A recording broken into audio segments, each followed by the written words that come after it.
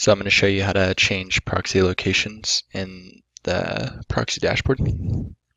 So if you have Sneaker proxies in the account, you'll have a Sneaker preferences option on the left side. If we click on it, you'll see it gives an option for New York and LA.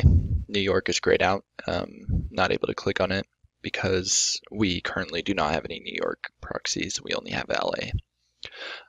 So if you go into somebody's account and they have Sneaker proxies and their proxies are pending, first thing you should check is the location and make sure they didn't somehow set it to New York.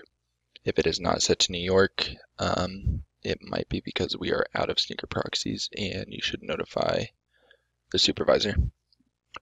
For the other proxies, the semi-dedicated and dedicated, if we go to location preferences,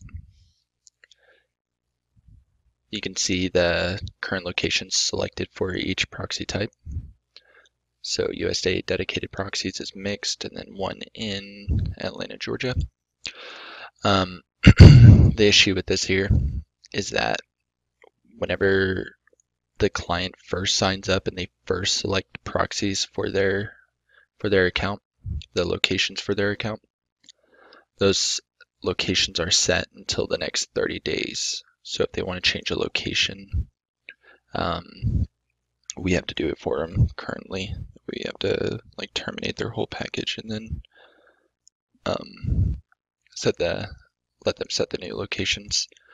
But a lot of times they want to keep some of the same proxies that they already have, so it gets tricky.